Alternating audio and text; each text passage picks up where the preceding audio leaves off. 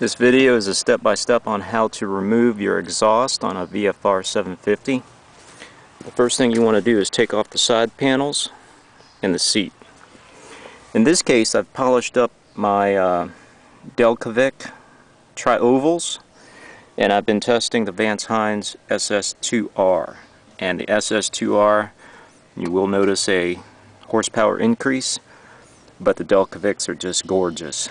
The Delcovics are OEM, and you can buy them online for less than $200. First thing you do is, or the tools you'll need is a 14mm socket. They hold the screws for the exhaust. You can't get the screws out unless you loosen up the rear foot peg. So right here, you want to have this little handy little kit.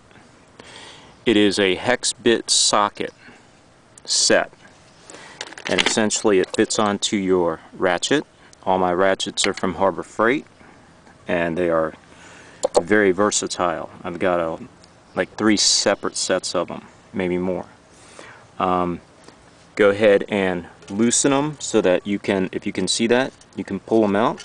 You can pull them out and get to the 14mm.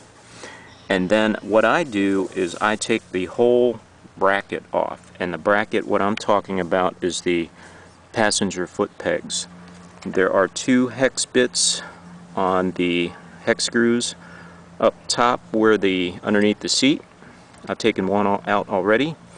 I almost have the other one, and I've taken the 14mm out, so they're ready to plop off. All you do is take this out, hold it, unscrew this, almost out, unscrew it, and it comes right off. And the dogs are barking, so I gotta go.